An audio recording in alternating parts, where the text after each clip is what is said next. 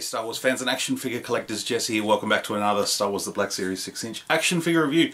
Got a brand new one today coming from goodiestoys.com.au. I'll have links down in the description so you can click along and have a look, especially here if you're in Australia. Here's free shipping over $99, so come and grab some figures. Admiral Ackbar. Really looking forward to this one. This is a great figure. They have released an Admiral Ackbar before, but that was the Force Awakens / Last Jedi version, so they've redeemed themselves by putting out the Ackbar that probably should have come out first, but nonetheless it's looking pretty great. Very excited to have Admiral Ackbar. Let's take a closer look. Alright, let's crack him open. I've got my trusty blade. Keep these away because we've got a few bits of tape to cut. 2, 3, 4, 5, 6. I think that's it.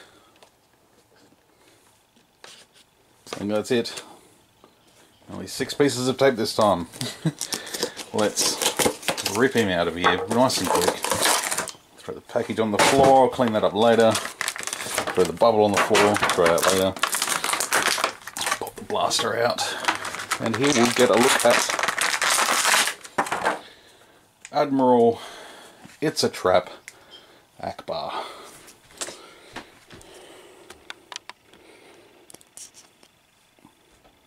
First impressions, he's looking pretty good.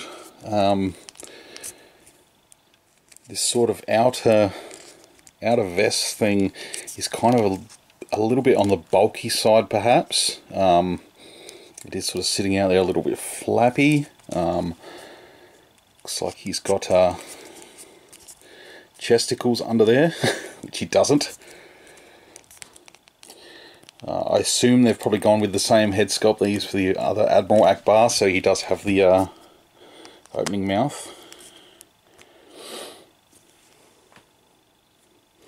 But it's a fine head sculpt, and if they want to put out an army of Mon Cala soldiers and use the same mold every time, go for it. He's got his flipper hands, which I never really understood how he got in the sleeves. But that looks good.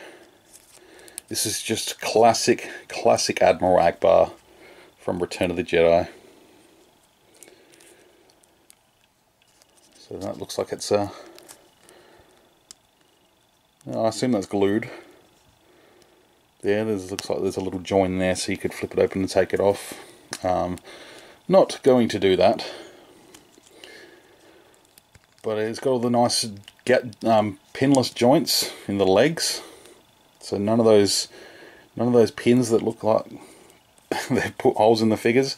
Looks quite good. You don't really need Admiral Ackbar to have a great deal of articulation anyway, so it works out pretty well. Overall, just a nice looking figure. It's good aesthetic. Just feels good. Nice colours.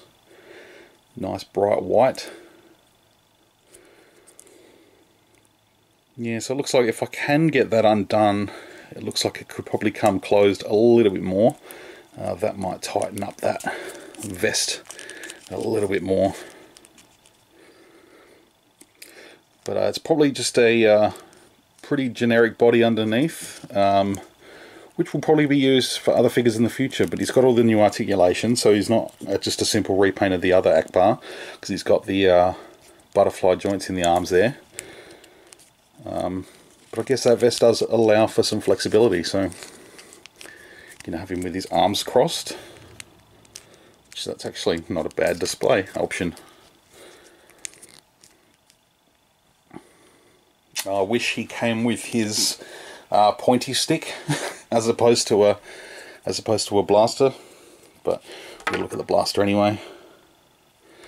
He should have had his pointy stick that even came with the vintage one back in '83. So there's a little bit of a missing accessory there, but otherwise he's looking pretty damn good.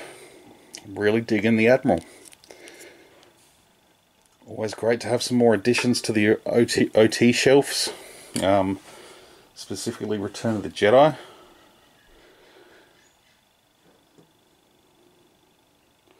So that's Admiral Ackbar, guys. Let me know in the comments below what you think.